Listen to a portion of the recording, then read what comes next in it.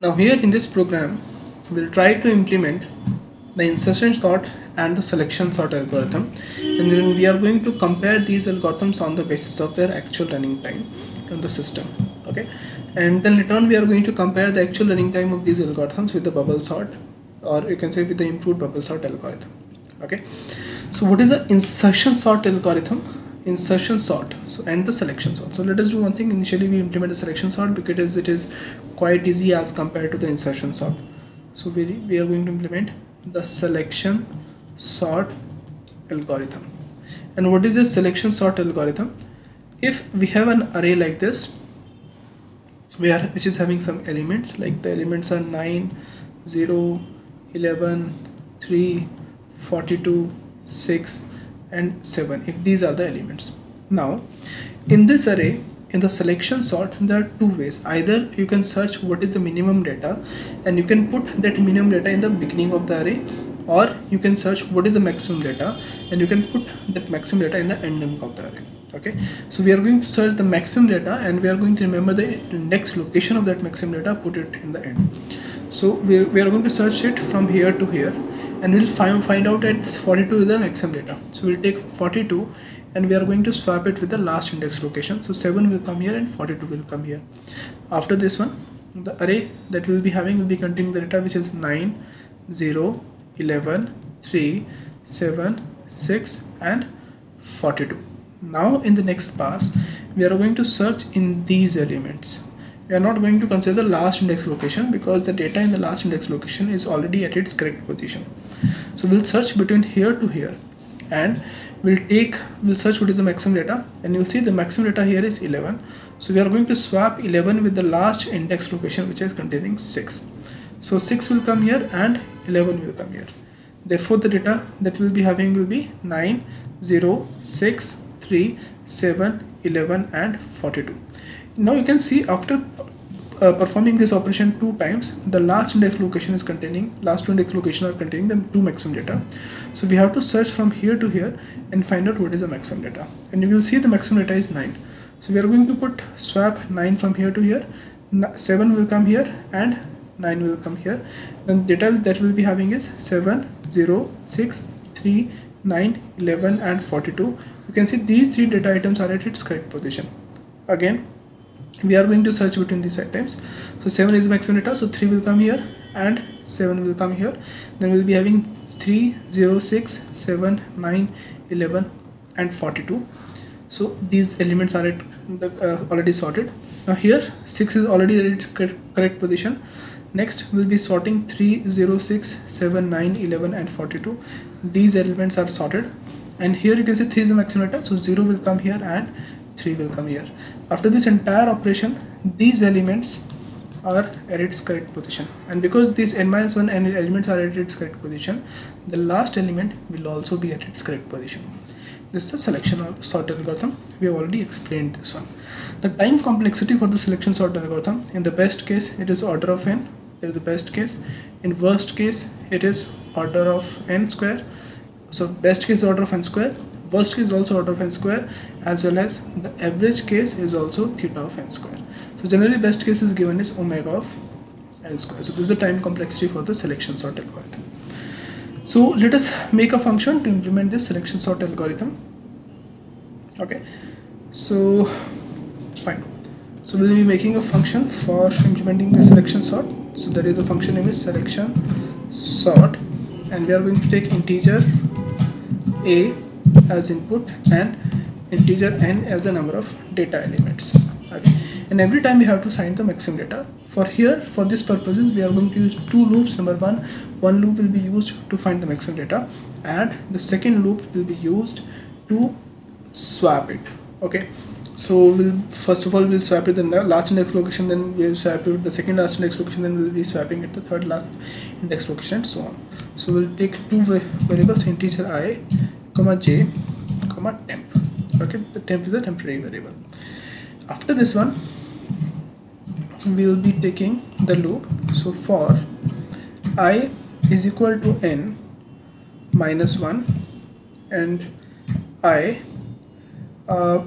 greater than 0 and I plus 1. So this outer loop is actually representing the index location. It is representing the last index location. Next time the value of I will be n minus 2. So this should be I minus minus.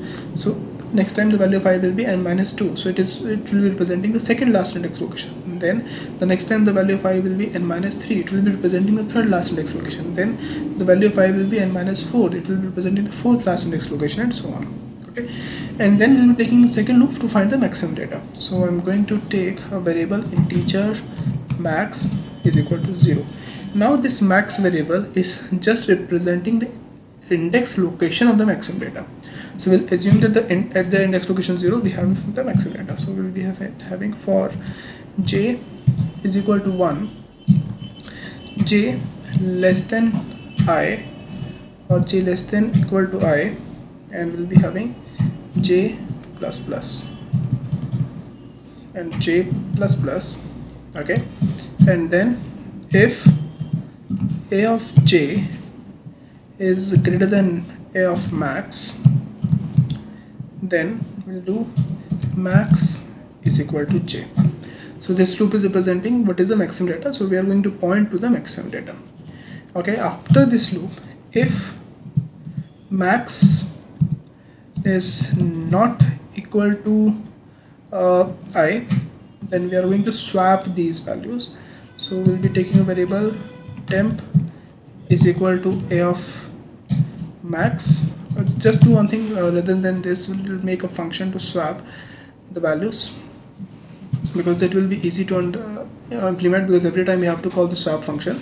So I'm just going to call a function which is swap, and this will be for call by reference. So swap integer star a comma integer star b, and I'm just going to call integer temp is equal to star a, and star a is equal to star b, and star b is equal to 10. This is a very simple function to swap the values. Okay, so here to swap I'm just going to call so I'm just going to call swap function, and the swap function I have to pass the addresses of those locations. Remember, I'm saying addresses. So here I'm saying addresses will be passed like a plus max comma swap comma a plus I. So because a is containing the base index location, so I think you understood this one, but still let me explain to you how I'm writing this one. If this is an array, okay, and there are some values inside the array. The values are 5, 9, 1, 4 and 0, and it is pointed by a. So if the base address of this location is 1000, it will be 1004, it will be 1006, it will be 1008, 10, and it will be so this is 1008, this will be 1000, instead of 1010, this will be 1012, and this will be 1016. Now if I am doing a plus max, now this a plus max, if the value of max is 2, then this will become 1000 plus 2, and 1000 plus 2 means it is 1008. So I'm just passing the index address of this location. In the same way, when I'm saying a plus I, I'm just passing the address of that location. Okay, so we are going to swap the values which are present in those address locations using this one. Okay, and then after this one we'll just try to see if it is working perfectly or not. So we'll take an array integer arr which is having 10 locations, and assuming the values which are present is 9, 8, 7, 6, 5, 4, 3, 2, 1, and it will be having a value which is 0. Now we'll be taking integer I. So for I'm going to call this function which is select sort arr with 10 values, and then I'm going to print all the values for I is equal to 0, I less than 10, I plus plus, and I'm going to printf %d and %d comma will be having arr of I. Okay, and this we are just testing out whether this function is working perfectly or not. So I'm going to go to build, and I'm going to do build and run. Now you can see this function is working perfectly. it is sorting all the data which is like this. Now even if the data is repeated, for example here we'll be having the values, instead of 3 we are having 8, instead of 9 we are having 0.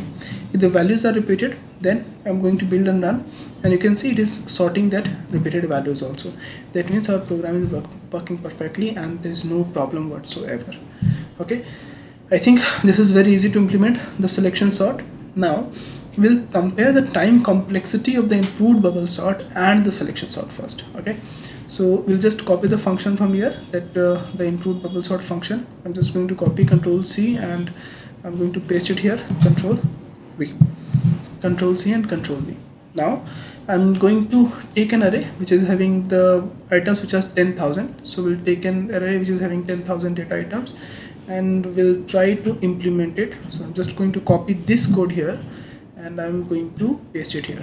Okay, and this time we are going to implement, instead of bubble sort, we are going to implement a selection sort algorithm, and with the selection sort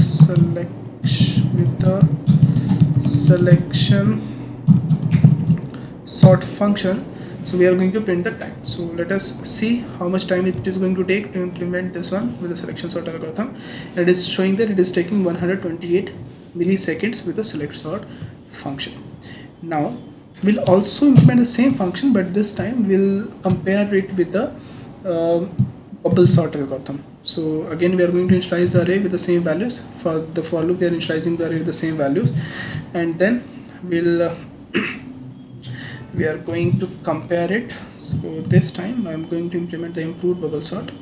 So instead of select sort, it will be, the function name will be improved bubble sort algorithm with 10,000 data items, and then I'm going to print these values.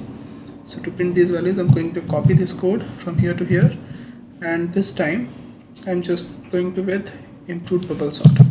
This is improved bubble sort function, and I'm going to go to build and run.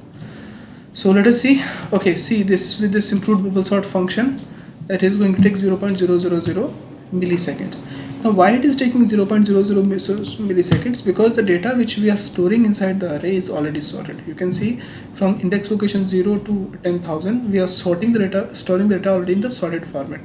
What if the data is not sorted? That means if we are having unsorted data, or the worst case, which is the data is sorted in decreasing order. Okay, so here I'm trying to sort the data in decreasing order in both the array like this. Both the arrays are containing the values where the data is sorted in decreasing order. Now if we implement these two functions, I'm going to go to build and run. Now you can see with the help of selection sort algorithm, it is taking 136 milliseconds. With the help of improved bubble sort function, it is going to take 222 milliseconds. Okay, and I'm just going to make simple changes which can be done here. For example, here also, instead of calling this function, I could have called the swap function. So swap with the a plus I, and a plus will be comparing with a of j. So this is a of j and a of j plus 1, a plus j plus 1. Let's have this function. Let us see. Now let us compare these algorithms. So the selection sort bubble algorithm is taking 137 milliseconds, and the bubble sort function is taking 315 milliseconds to sort these data items, right? So here, if the data is sorted in the decreasing order and you wanted to sort in the data in the increasing order, then the selection sort algorithm is behaving better than the bubble sort algorithm. But if the data is already sorted here, you know, you can just, I'm just sorting the data. If the data is already sorted, right? So here you can see I've changed the value inside the array. Now the data is already sorted. Now if I execute the function build and run, now you can see this time the bubble sort function is taking better time as compared to the selection sort function. Okay, so this is how you can compare the selection sort and the bubble sort function. Now let us do one thing. Now let us write one more program where we are going to compare the insertion sort function with the selection sort function and the bubble sort function. Okay, so let us do that in the next video.